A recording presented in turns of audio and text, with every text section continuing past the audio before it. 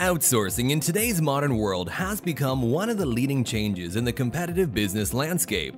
It has enabled companies to increase their profit by placing employment in more affordable nations. And this has led these firms to focus on what matters more to them. These have then given a massive opportunity for the receiving country, as these conglomerates pour out billions upon billions of dollars. It has pushed an alternative type of industry, employing hundreds or even billions of people, either directly or indirectly through these types of schemes. One of the biggest beneficiaries of this emerging industry is located all the way in Southeast Asia. Yes, this is the Philippines, and it has been one of the countries that has profited from the rise of the world's business process outsourcing sector. Its information technology industry has become one of the fastest growing in the country because of this rise.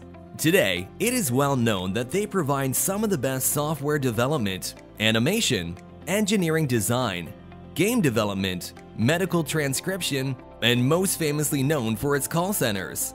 This industry alone has employed well over 1.3 million Filipinos and is expected to generate a sum of over $29 billion by the end of 2022. So why is the Philippines such an outsourcing giant, and will they continue to capture this large market in the future? Before we move on, don't forget to leave us a like and follow us for more videos.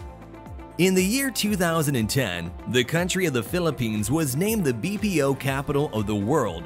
It has positioned the nation to be one of the top outsourcing destinations. From the year of its inception in 1992 all the way to 2021, the industry experienced exponential growth. What led to this surge in demand for jobs in the Philippines lies in various aspects. The most common factor is because of the country's young population. In 2020, it was estimated that the median age is only 24.1, way below the rest of the world. This then gave the young population to learn all these technologies early on. English literacy is its other characteristic. The Philippines is the fourth biggest English-speaking population. Moreover, it has one of the easiest understood accents around. And finally, the government's push for more tech-savvy population and the country has also helped them to take the BPO opportunity. Such policies enacted in the past and the ones in the coming future will be critical to the very health of the IT BPO sector. The biggest amongst all of these is the contact center, given the country's English-speaking population, followed by roles in software development, animation, and transcription. In the coming future, however, these will all change.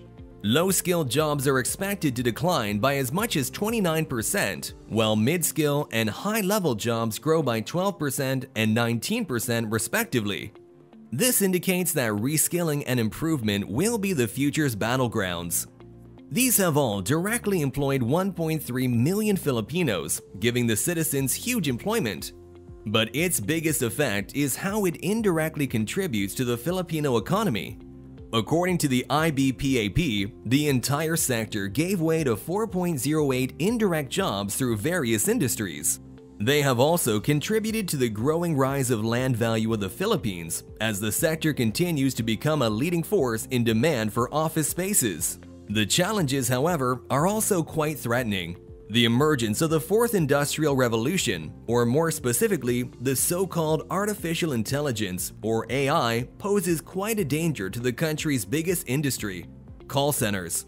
As this form of digital automation grows, there will be an inevitable job loss in that sector, as technology will play the role of a call agent, and even more so that in the near future, experts are predicting that this job will be taken over entirely by AI. Furthermore, the digital revolution has also brought disruption from cyber attacks to the country. In our opinion, these challenges aren't something the country should be afraid of. Rather, it should be taken as an opportunity. The growing industry of AI might mean that the call center is in danger, but it could also give the country a push to have better solutions that can't be replaced by AI. There is no doubt that there will be a massive change in the future's outsourcing world.